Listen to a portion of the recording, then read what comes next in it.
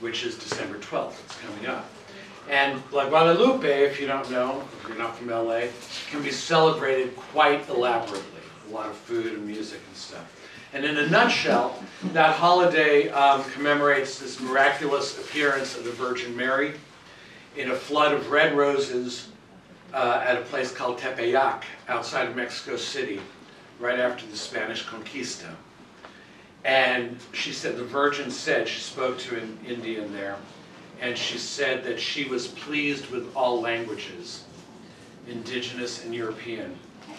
And she then took the white and the native races and created out of them right there a new race, La Raza Cósmica, the cosmic race of mixed blood. From the novel Our Lady of the Intersection, passage from the chapter La Guadalupe. Danny wandered back to the now quiet room, across the hall and into his old bedroom, now the sanctuary. It was empty. He closed the door behind him and sat in one of the tall dining room chairs that were against the wall, opposite the tilma, the cloth banner of the Virgin you'll see them around this week, where his bed had once been. How had he gotten so stoned again? He massaged his eyelids and then opened them, looking up at La Virgen. The blanket of red roses spread beneath her like a tablecloth. Where had it come from? How much had it cost? What would happen to it in the morning? He kept staring at it, noticing that it seemed to have moved. That was strange. He rubbed his eyelids and tried to refocus. Now it appeared that each of the stems of the intertwined roses was moving like serpents, but it wasn't scary. It was the most natural thing in the world. Of course the rose stems were moving. We always say La Guadalupe is a living being, right? One stem of the roses seemed to grow out from the rest of the blanket and went toward Danny, making a circle around his feet and moving on, passing just under the closed door.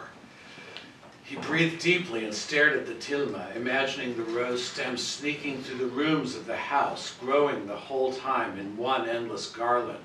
It wound around the feet of all the maids and the staff who worked the fiesta, and the relatives and the guests and all the romeros, and up the silver-chased velvet pants of the mariachis.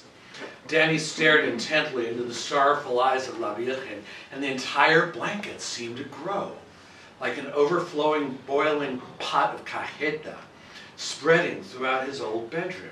And as long as he held La Virgen's gaze, the blanket grew. If he broke the gaze, it stopped. He stared back into her eyes and imagined he saw the intersection of Sunset Boulevard and Highland Avenue, with the queen palms to the south and the fan palms to the west, with a flood of red roses erupting from the center of the asphalt and spreading out in all directions, flowing through Hampton's restaurant and up and down each of the wide streets, filling them in and uniting the four quadrants of Hollywood, the gay quarter, the Mexican zone, the bohemians, the movie stars.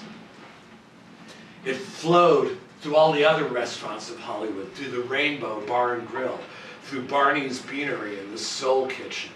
The blanket of roses spread in all directions and united with the vines sprouting out from the Romero's house, filling in all the steep canyons and covering all the hills that separated the parts of Los Angeles, and flowing out over the valleys and the basin alike, pushing on down to the barrio and along the coast all the way to Mexico. The blanket spread east and crushed the barbed wire fences of La Frontera and filled in the ship canal ditch of the Rio Grande.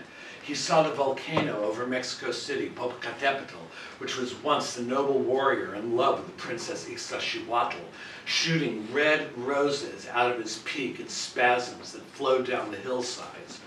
One end stretched down to the tip of South America, while the other moved north toward the rest of the United States, and the dome of the Capitol building erupted with red roses out of its summit like a lactating breast, sending flowers across the Atlantic, spreading through Africa until it intertwined around the jacaranda trees of Pretoria, and the white and the black and the colored townships all alike, back up through Europe, crushing Checkpoint Charlie, filling in the river Spree and uniting the 4 quadrants of Berlin and burying the searchlights and obliterating the fences of the Iron Curtain, easily crossing East and West Beirut and East and West Jerusalem and the River Jordan and all across Asia and the Pacific until the entire planet was a single nexus of stems producing countless eruptions of red fucking red roses.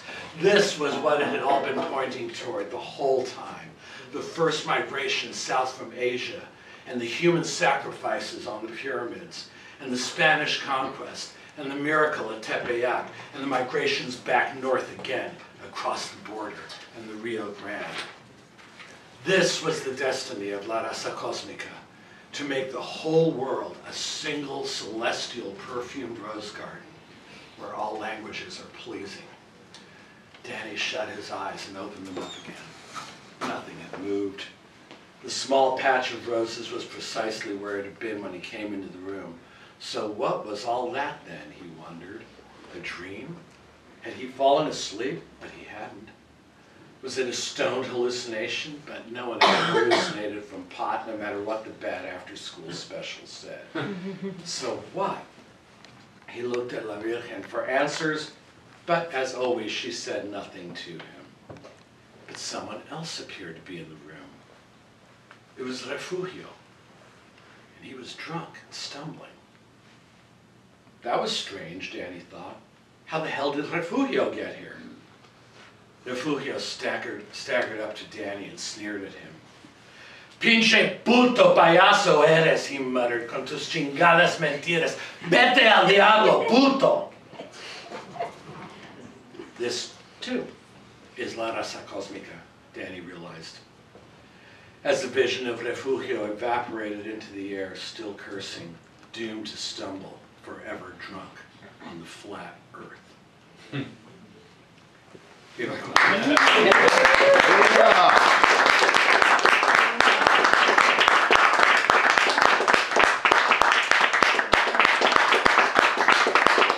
All right, William.